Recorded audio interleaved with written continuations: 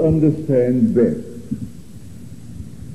not their truth, but thoughts put into pictures. They want to see truth. And so our evangelists, the unknown authors of the Gospels, Matthew, Mark, Luke, and John, they presented the truth so that it could be seen and not forgotten. Unfortunately, many have mistaken the presentation, the personification, for the truth. And it is not as the world this day believes. Here we are, in the next 2 weeks, the churches will be filled to overflowing with those who have not seen the inside of a church in the last year. And they have their preconceived notion concerning what Jesus is. And those who will lead them in this story, they are just as far removed from the truth as one can be removed from it. They haven't the slightest concept of who Jesus really is. I do not hesitate to tell you because I have experienced it. I am not speculating. I am not theorizing. Now we take the truth. It's a pattern that is buried in man. It's the pattern of God's awakening in man. That is Jesus. It's a pattern. When the pattern begins to erupt and to unfold in man, then you are departing from this age. Scripture emphasizes the fulfillment of Scripture in the life of Jesus. Now, do not think of Jesus as a man. Think of Jesus as a pattern that was predetermined before that the world was, a pattern that is buried in man, which pattern then unfolds in man at that moment of departure from this age to return to his original source, to his original state, which is God himself. That is Jesus. When the pattern begins to unfold, you are at the very end. So it's called the Passover. And when the Passover came, he knew that his hour for the departure from this world had arrived. Now, he turns to those, it's not a man any more than I am or you are, and he said, "O foolish men, and slow of heart to believe all that the prophets have said concerning the Christ." So slow of heart to believe it. All that the prophets had foretold concerning this story. And beginning with Moses and the prophets, he interpreted to them in all the scriptures the things concerning himself. Then said he, "Everything written about me in the law of Moses and the prophets and the Psalms must be fulfilled." So the only emphasis in Scripture is the fulfillment of Scripture in the one called Jesus Christ. When that pattern begins to erupt, one understands Scripture. Until it erupts within man, he doesn't understand the closed book. It's a closed book. His name is called the Word of God. And the Word of God comes into the world in man, it erupts in man, to interpret and give new meaning and new value to the whole of life. But when it erupts, then the whole book that was sealed, the written word, takes on new meaning. And he tells the world. Now we are told, after he departs from the world, Peter stood up and said to the brothers, and he numbered them. He said there were approximately 150. That's all. He fed 5,000. He fed 4,000. And wherever he went, there were enormous crowds to hear his word. But when he departed, those who believed him only numbered about 150. And the world would say, well, now that is the end of it all. Rub it out. But he was the Word of God. And the Word of God cannot return unto God void, but must accomplish that which he purposed, and prosper in the thing for which he sent it. So after 2,000 years, there are billions who know the story externally. They thought they could rub it out completely, but they could not rub it out. Today, more Bibles are sold concerning this story than all the bestsellers put together. You find on the Sunday issue the 10 bestsellers of fiction, the 10 bestsellers of the non-fiction. Put them all together, and their sales, their weekly sales or yearly sales, would fade into insignificance compared to the sale of this book, translated into over 1,200 languages and dialects. So the 120, because it was sent by God. Well, I tell you, he has sent it again. This time to take off the covering of kindergarten and to show you who Christ really is.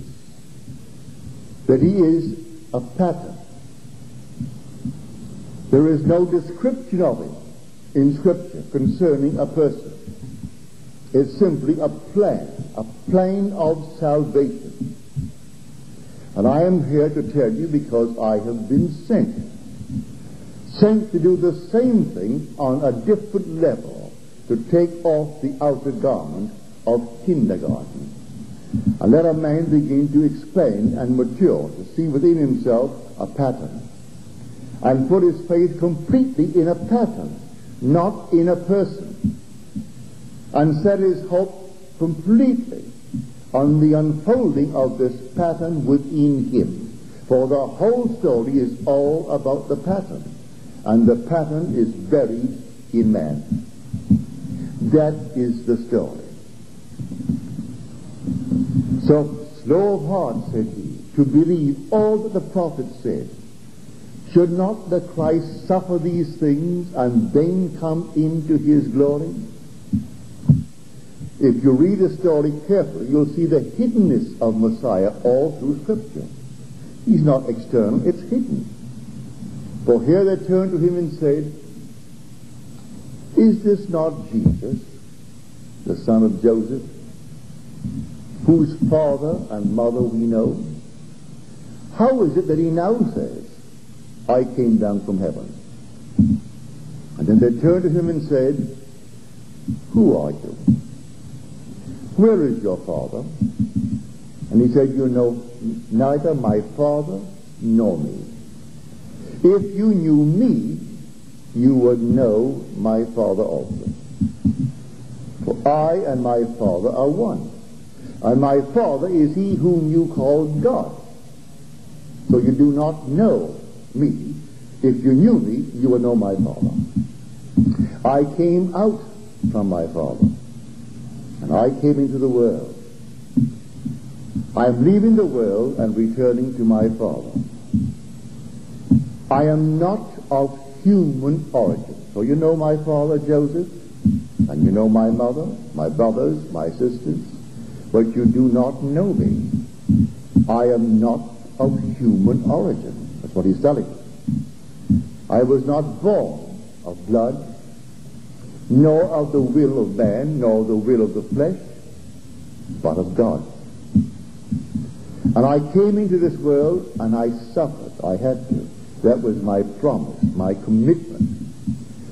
Now the word translated child, translated slave, translated servant in Scripture, and we will find it in the 3rd and the 4th chapters of the book of Acts, literally means son. It is Pais, P-A-I-S. And you'll find it in your concordance. The actual definition is a son, beaten with impunity. That's the son. I am the son. You are the son. And the Father puts us through the paces, beaten with impunity, that he may make us himself. For his purpose is to give us himself. Theologians speak of God as holy thou. In this century we have what is considered one of the greatest of all theologians, called Barth. And in his work he said God must always be spoken of as holy thou. Not H-O-L-Y, W-H-O-L-L-Y. Holy thou. That's a lie. I tell you that the God of whom the Scripture speaks is not holy thou, but a Father whose purpose is to give himself to his Son. But the Son has to go through hell to conform to the image of the Father, that he may actually reflect and become the express image of God the Father. In the end, when the drama is over, that Son goes through a predetermined series of events within himself, which is the end of the drama, and the suffering comes to an end. And then he awakes. And who is he? He is God the Father. It was worth all the pain. So Paul could say, I do not consider the sufferings of this present time worth considering with the glory that is to be revealed in us. What is that glory? All right, you're told it's the glory of the Father. Father, return unto me that glory that was mine, the glory that I had with thee before that the world was. I have accomplished the work which thou gavest me to do. And are we not told at the end of Job, after the horrors through which Job was put, and then all of his friends and his relatives came to comfort Job? Why? For all the evil which the Lord had brought upon him. It's your loving Father that puts you, the Son, through the paces for the purpose of giving himself to you. There is no other way to do it. So should not the Christ suffer these things and then enter into his glory? So people will say to you, well, don't you believe in Jesus, a man? Well, aren't you a man? It takes a man to be the agent of that pattern. Every error has a man as its agent, and every truth has a man as its agent also. So if he said, I am the truth, it takes a man to be the agent to externalize and to experience that truth. So Jesus is not a little man born 2,000 years ago. Jesus is the eternal pattern of redemption, where God actually redeems his Son by giving himself to his Son. It's a pattern. So forget something on the outside of you. That pattern is buried in you. But when I tell it, it's like last Friday night. There was a lady present, and she knows she's been coming here for quite a while. And I said something from the platform, and she identified herself with what I said and thought I was talking about her. I wasn't talking about her at all. At the end of the meeting, she said, you know, tonight I didn't understand one word that you said. It was completely beyond me. I didn't hear one word you said. Because in the beginning, I spoke of a mother and her daughter, and the daughter's stepfather, which undoubtedly would have to be the mother's second, third, or sixth husband. Once it is another than the father of the child, it would be a stepfather. Well, it so happens that they were present, and I said from this platform, they are with us tonight. I think I said that. Well, her daughter was not here, but she didn't hear that. She was sitting next to her husband, who happens to be her second husband. Therefore, he is the stepfather of her daughter. And all she could now think, I am talking about her. I'm talking about her daughter and her present husband. And I wasn't at all. I was speaking of a trio, a stepfather, a mother, and a daughter. And they were here. And it was a delightful, wonderful, mystical experience that the daughter had. For a dream is egocentric. I was in the dream, so was her mother, and so was her stepfather. And so were others not recognized. But it was all an egocentric experience based upon the daughter, where she was overcoming the mother image, where she had a violent, horrible fight with the mother over a simple little thing of combing and setting her hair. And she won out by saying, you can't stop me. This is my right, this is my life, and you can stop me. Then the scene changed, and she found herself floating over the water, watching ships go by. And then she found herself standing on a ship. And then she looked up, and here on the same ship is her stepfather and her mother. And then I am walking on the water, coming towards the ship. And I greeted the three of them. And then as I turned away, I turned back, still walking on the water, and addressed the stepfather and the mother. I said, last night she heard her music. She heard from the depths of her music.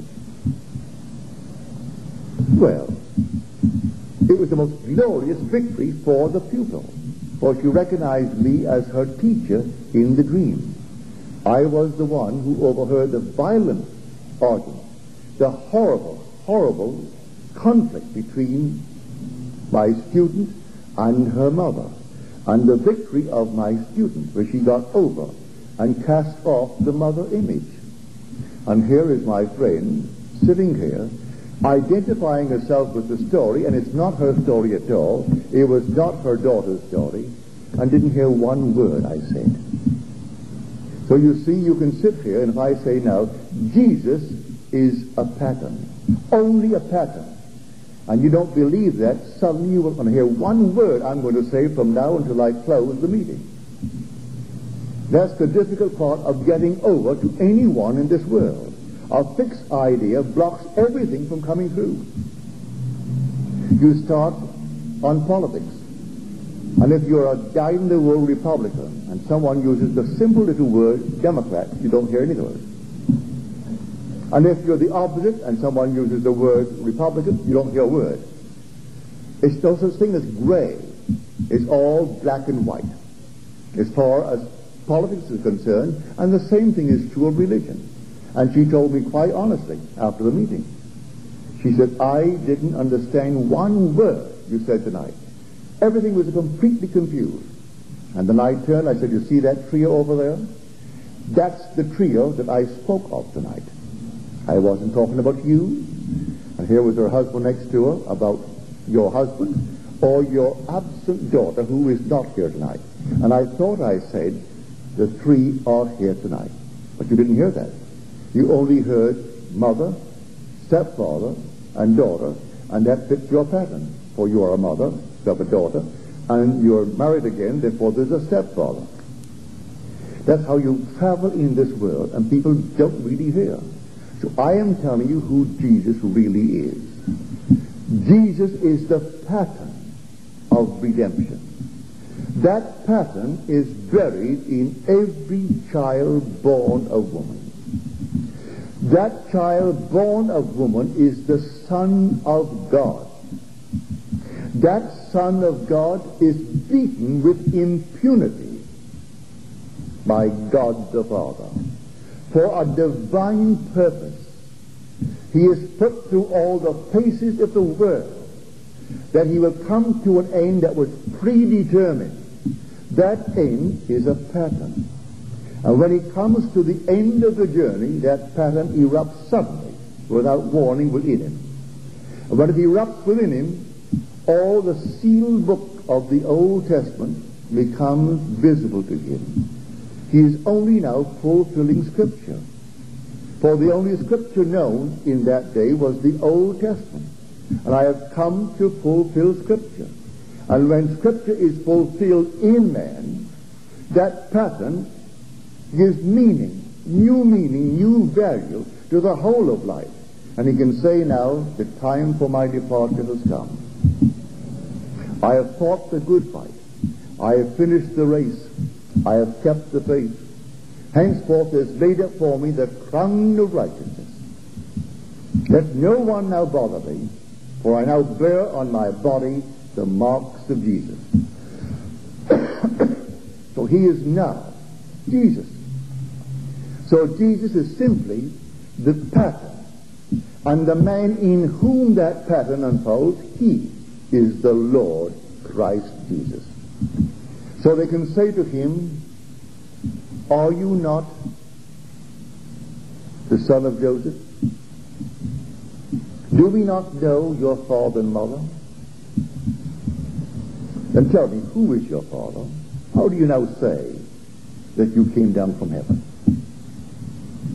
And then he answers, why, before Abraham was, I am. I am not of human origin. After this thing unfolds, he knows he is not the garment that he wears. Before Abraham was, I am. And if Abraham is the beginning of the entire unfolding of humanity, I say before Abraham was, I am. Then I am not of human origin. Not born of blood, or the will of the flesh, or the will of man, but of God. And God actually became me and put me, his son, through hell, that he may give himself to me. And when he awakes within me, I am he. And this is the story of Jesus. The story that will be told, but not really told, in the next 2 weeks. They'll tell you all kinds of things about this man who came down and sacrificed himself for humanity. A little man, born supernaturally, had no physical father but a physical mother. No, this garment was woven in my mother's womb, and that's real.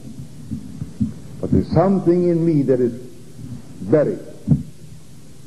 When it awakes and erupts within me and unfolds, then and only then I know who I am. And I was all along, I was the Son of God, but I didn't know it. But I was the Son of God who could be beaten with impunity. Now you read it carefully in Scripture. Why the translator takes the word pace. And once he translates the word slave, next time servant, next time child. And occasionally son. The word basically means son, but the son that is beaten with impunity.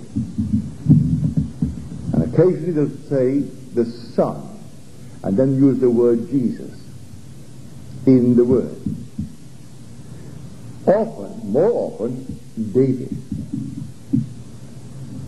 Thy son is translated, thy servant David, who by the mouth of thy servant David did say, then they quote the second psalm, which is the psalm, thou art my son. today I have begotten thee. So I tell you who Jesus really is. He's the pattern. It's the pattern man, buried in every child born of woman.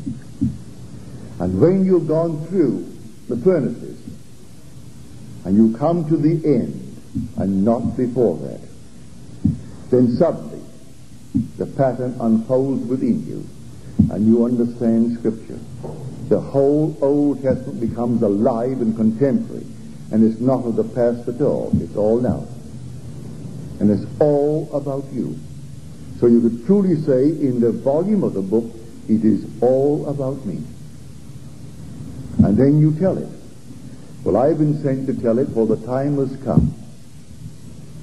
And should I go tonight, it will make no difference really to anyone, because I've told it. And if there's a small audience, read the 15th and 16th verses of the first chapter of the book of Acts. And when he departed this world and was gone, he appeared first to Peter, then the 12, and then to over 5,000, or 500. Most of them are still with us today, he said, but some have fallen asleep. That is a euphemism for die. Many died, but not all. Then he appeared to James, and then to the apostles, and then last, as to one born untimely, he appeared unto me also. This is Paul speaking. But in spite of that, and in spite of thousands that he fed, and the hundreds who followed him, only about 120 remained faithful to the message. It was something they could not accept. That's how difficult it is to overcome fixed ideas in this world. Nothing in this world is more difficult than a fixed idea. But I've been sent to tell you. And if it seems a few, it would make no difference. 1,000 years from now, 2,000 years from now, it will cover the earth. They will know, they will rise from kindergarten, for the time has come to give up milk and start eating the meat of spirituality. Now, the churches are trying to overcome the collective concept of life into an individualistic concept. Well, the chances are that they're following through. But I was sent to tell it just as it will happen in me. Well, it has happened in me. Now, he goes on to say, this scripture had to be fulfilled. This is Peter speaking. It had to be fulfilled concerning Judas, who led those who arrested Jesus. It had to be fulfilled as spoken by David. He goes back into the Psalms, and he's quoting the Psalms. That this thing had to be fulfilled. Well, what did Judas betray then? If he had to fulfill Scripture, he betrayed the messianic secret. That's what he betrayed. He told the secret. Well, I've experienced that in a room not unlike this. Not modern, no. It was an ancient setting, but an almost queer thing like this room. When I am seated on the floor and talking to men who sat on the floor opposite me, and I'm teaching them the Word of God. And suddenly one of the 12 rose and made a quick exit, and I knew instantly what he was going to do. He's going to tell what I have just said. He's going to tell the secret that I actually gave them. He's going to betray the secret. And instantly, this man came in, tall, handsome, wonderful, well-clothed man, and walked in a military stance, and walked up, turned to the right at right angles, came to the end, turned to the right at right angles, and then at the center, he came on down, and then stood in front of me. As he stood in front of me, he took a mallet from one of his attendants, and he hammered into my shoulder a wooden peg. I felt every blow, but it wasn't painful. And then he took a sharp instrument, like a knife, and made one circular motion and severed my sleeve, and then pulled it off and cast it away. And my arm was bare from the top of my shoulder to the tips of my finger. And then he stretched his hand out like a cross. And then he embraced me, kissed me on the right side of my neck. And I kissed him on the left side, the right side of his neck. And then, as it began to fade, I looked at the sleeve that was discarded, the most beautiful baby blue of lovely, lovely texture. And that came to an end. Now, here is your story in Isaiah. And who has believed our report? And to whom has the arm of the Lord been revealed? It's all symbolism. Here is the one now who will actually tell the story. For the arm is the power of God. And Christ is described as the power of God and the wisdom of God. So the time has come to actually move forward from kindergarten into a higher level of understanding of the mystery. And that's my story. And if only a dozen believe it to the point of living by it, that's enough. It will cover the earth in time. And they'll all know it's not a man, but it is a pattern that is buried in man, that is called and personified in Scripture as a man. Because truth, embodied in a tale, shall enter in at lowly doors. Take the story and you tell it in the form of a tale, like secular history, and then people can see it. So they want to see truth. So the evangelists, because they want to see truth, they took this supernatural setup and clothed it in the form of secular history. And the leaders of the churches, not knowing it is not secular history, they perpetuated it over the centuries. I am telling you, it is not secular history. It's the eternal pattern of salvation. That's how man is redeemed. But he actually came down. He is the Son of God. You're the Son of God. But a son who is going to receive fatherhood. God the Father is going to give himself to you. And he couldn't do it until he first transformed you into the exact image of himself. Because you can't reflect other than the Father. You're going to radiate and reflect the Father because you will be the Father. And only in the very end can you really have this pattern unfold within you. You are the Job. The word Job means, where is my Father? That's what the word means. Where is my Father? And the whole search of the world is for the Father. So where is he? I'm telling you where he is. I'll tell you how you're going to find him. Because no one comes unto the Father except by me, the pattern man. Not by me called Neville, but by me, the pattern. There's only one pattern. There aren't two. And that pattern is in you. And I'm going to tell you how it's going to erupt. And the first grand eruption is when you begin to awake within your own skull. No one is present, just you.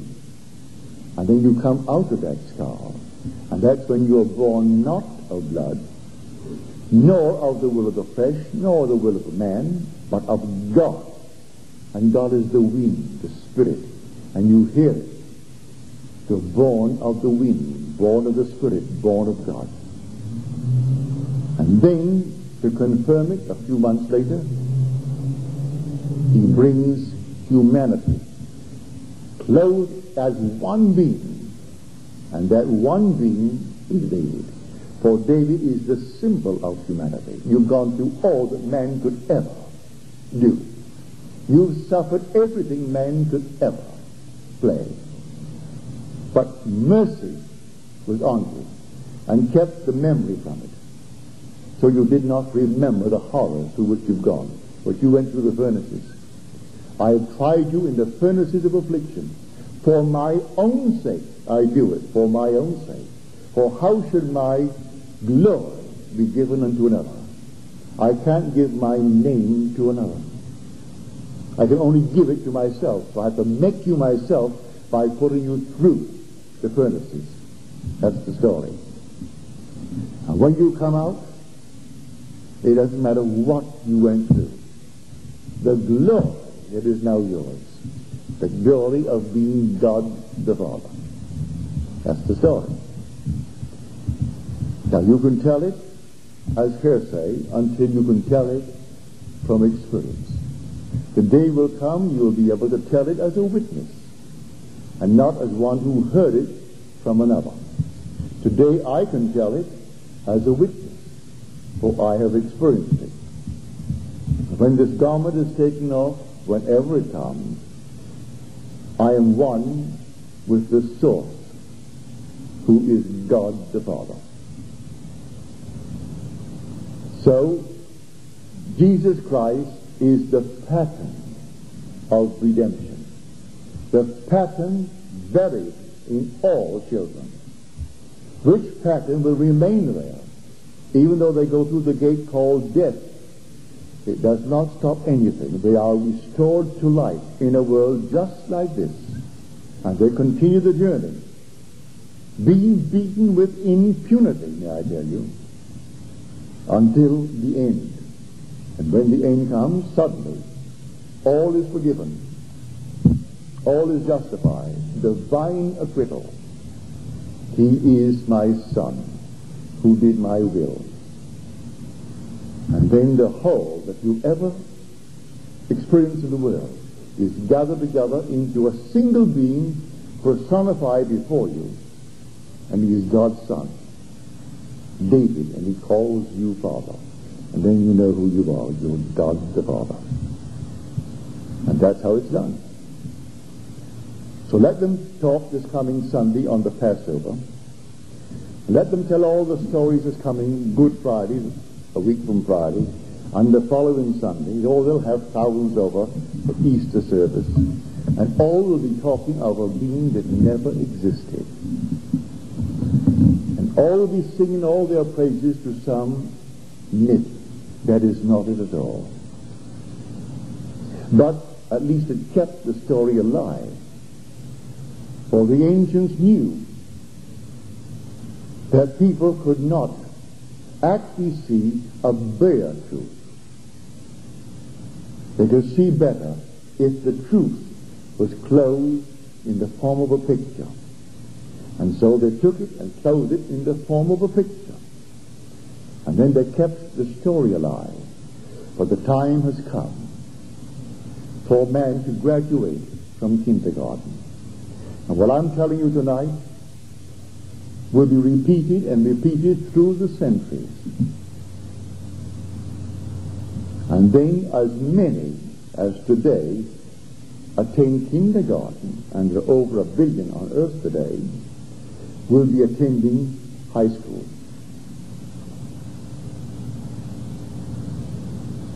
Now let us go into the silence.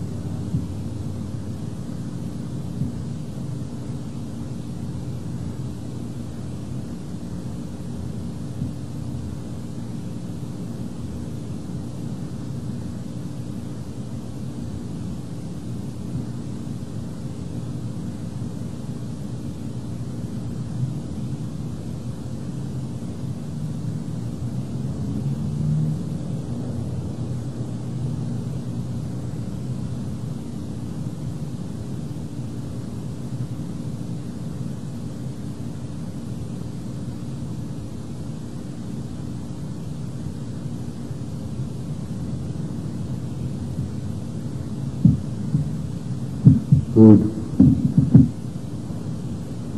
Now, are there any questions, please?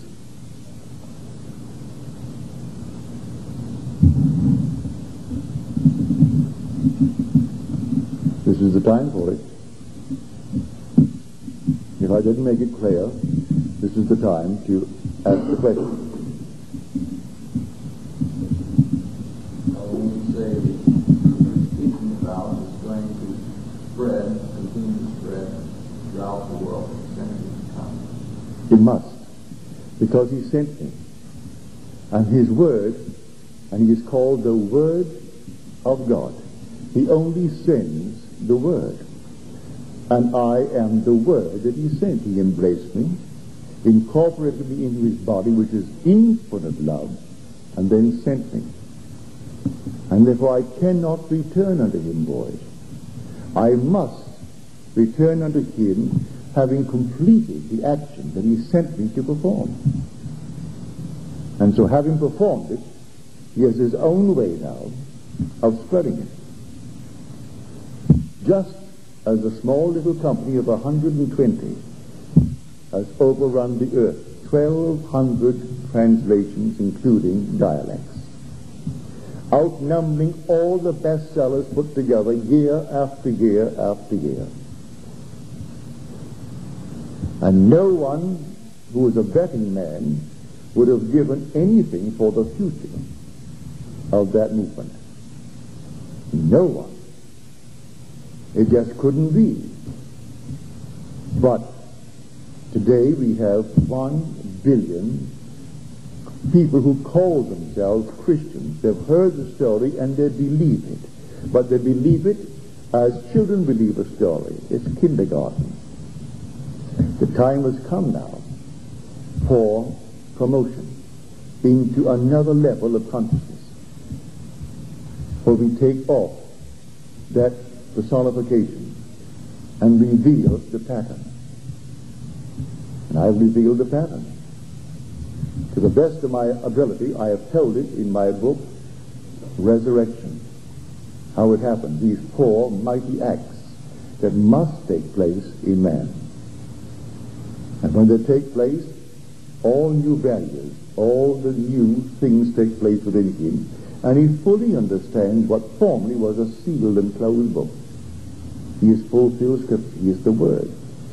The Scripture is the written Word, and he is the living Word that interprets Scripture and gives new meaning and new values to it.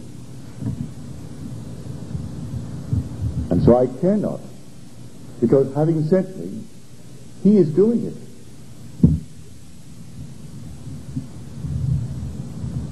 All along the way he prepared it. And this was the time for it to be done. See, scholarship is not enough to understand Scripture. He gives it to the lowliest of men, as told us in the book of Daniel. He takes one that is unknown, one that is not at all considered qualified, and he gives it to him. For when he gives it, he goes with it. I am not alone.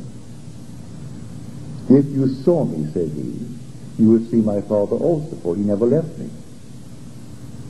But you do not see me, for had you seen me, you see my Father. That's what he tells them. If you only knew me, you would know my Father also. And if you don't know my Father, it's a confession on your part, you don't know me. For man is looking at the garment that he wears. As Blake said, "O my Satan, you truly are a dunce, and canst not tell the garment from the man." So the being behind the mask, if that pattern has unfolded within him, he walks completely unknown in the world, but he knows who he is. And he tells the story. Very few people will accept it because, as I told earlier, this lady, a very sweet, wonderful lady, with great understanding, and yet in the early part of the lecture, she was blocked. And I spoke for 1 solid hour, and she didn't hear me. She was blocked in the beginning because I started the story in the beginning to tell a story of one who was present, but it was not her daughter. And she identified herself with the story as the mother of the one who had written me the letter. And she was not the mother of the one who wrote me the letter. That's how man blocks himself. Just a little idea and he's blocked. You know that. You go into politics and you know exactly, you're told in a barbershop, don't discuss religion, don't discuss politics, and just don't. Anything else, yes. Ask about your family. How is your daughter doing? I'll go to the barber tomorrow. The first thing I'm going to say, if I get the same barber, because I don't make an appointment, I go and take anyone that is free. And one has a daughter at UCLA. Well, I will say, well, Frank, how is she doing? And he would love that. And I really mean it. I like the man, and the mere fact, yes.